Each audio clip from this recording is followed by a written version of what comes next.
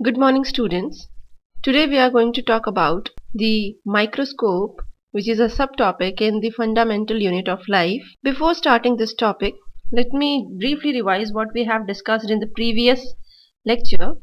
In the previous lecture of fundamental unit of life, which is the cell, and in that lecture we have just studied the brief introduction about the cell, like what is the cell, who discovered cell, who discovered protoplasm, etc. Now today we are going to talk about microscope.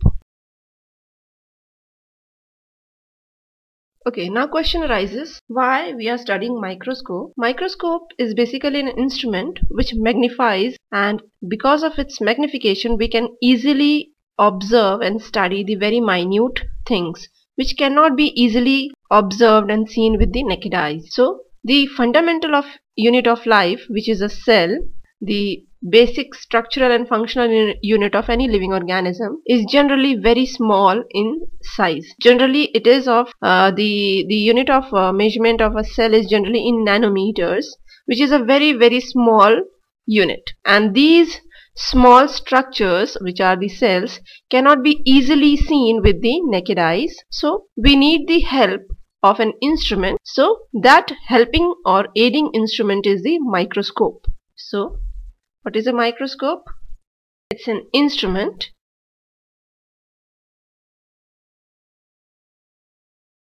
to study minute or very tiny objects which cannot be seen with the naked eyes or hand lens.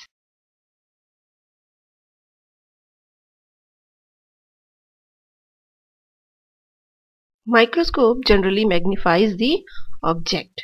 Magnifies means it enlarges that object so that we can now easily see it and observe it and study it. It magnifies the object.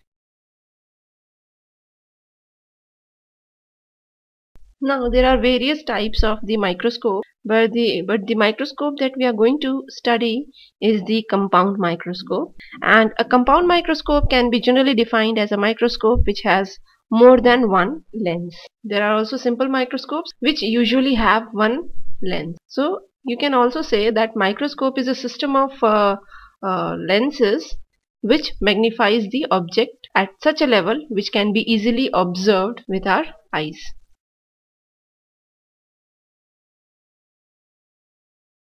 So a compound microscope has more than one lens. Regarding its discovery, the first compound microscope was discovered by or built by F. Jensen and Z. Jensen in 1590.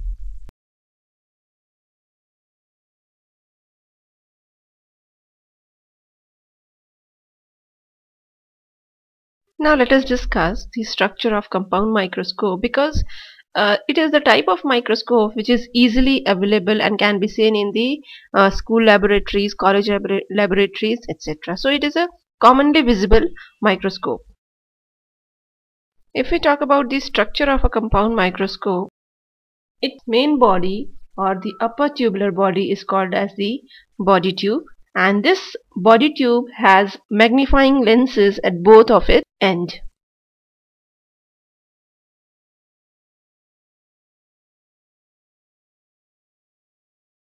Now the body tube, which is the tubular cylindrical hollow part, has two lenses at both the ends, has two lenses, one at each of the ends.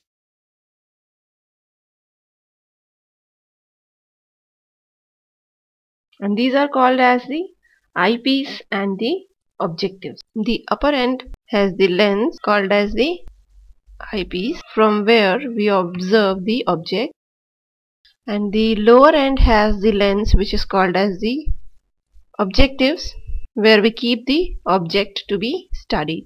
So upper end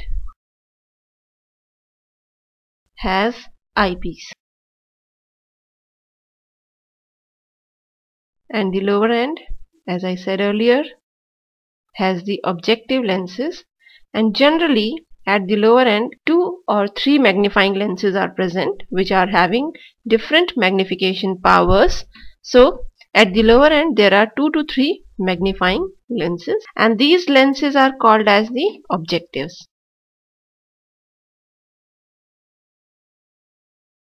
Remember one thing, that these 2 to 3 objectives have different magnification powers. Say for example, one can be of 10x, other can be of 45x, and if we talk about the eyepiece, generally at the upper end there is only a single lens present, so that can be of power 10x, 5x or 15x. That can vary, but at one time we have single eyepiece. Now near the objective lens there is a stage where we place the object to be studied, and then the light is focused on that object through the mirror, and when the light passes through that object we can see the magnified view of the object through the eyepiece. So we can see a diagrammatic representation of the compound microscope which is commonly used in the schools. Here is an outline of that microscope. This cylindrical or tubular structure is called as the body tube, and it has two ends as we can see in the figure, and at both the ends are present the lenses, system of lenses. At the upper end is present the eyepiece, and at the lower end three or two different lenses are present, and all these are called as the objectives. And these objectives have different magnification powers. Near the objective is present a structure which is called as the stage, on which we place our object to be studied. It is a square hood-like structure which has an opening in center for the entry of light, and here we place our slide to be viewed. The body tube is connected to the stage through a handle. On this handle we have knobs for the adjustment, through which we can move the stage up and down, and also we can move the lenses through slightly so that we can adjust the view as per our convenience. Then we have the stand, and at the base of the microscope we have the mirror. With the help of this mirror we focus the light on the object. So this is the body tube, this is the eyepiece from where we observe, or we can see we keep our eye on this lens and we observe the object to be studied. These are the objectives. Here I am showing three different lenses, objective lenses with the different magnification powers. Objective is the lens which is placed near the object to be studied. So from the name we can clearly understand where the lens is located. So from the upper end of the tube we observe the object, and the lower end of the tube has lenses which are placed near the object. Therefore they are called as objective. Near objective is placed the stage or the hood where we keep our object to be studied. This is the slide in which we place our object. Glass slide is a thin glass slide, rectangular in shape, and on this glass slide we place our object. Say for example a peel of onion or a thin section of cork, and we keep that object on this slide and keep it on the stage. And now as per our requirement we take the magnification desired objective lens, and then by focusing the light through the mirror we can observe the magnified view of the object, say for example onion peel or the cork slice, through this eyepiece. We also have the adjustments like coarse and the fine, through which we can move the stage and adjust the view.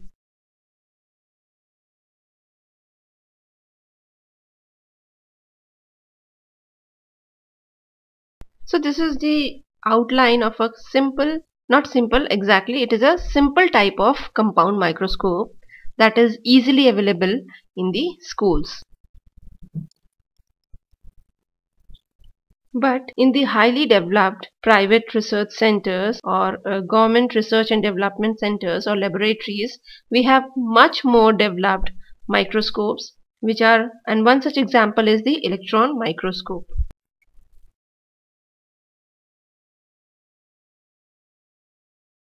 The electron microscope is bit different, not bit, it is slightly different from the compound microscope in the sense that it has very much high magnification power in comparison to the compound microscope. So I'm just writing out the differences between the two. The electron microscope is used in highly developed laboratories. So it is a very highly developed type of microscope used in the highly developed or big government and private research centers for research and development purpose, and it was discovered or it was built by Knoll and Ruska. So it was designed by Knoll and Ruska in 1932. Both were German scientists, and the electron microscope is highly useful in study of the very fine structure, or we can say ultrastructure, of cell and the cell organelle.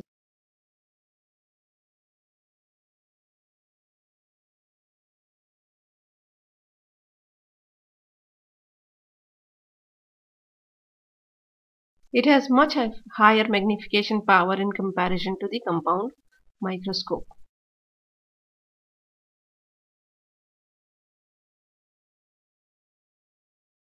And the source of illumination in case of electron microscope is the beam of electron, whereas in case of compound microscope the source of illumination is the light, normal light or sunlight.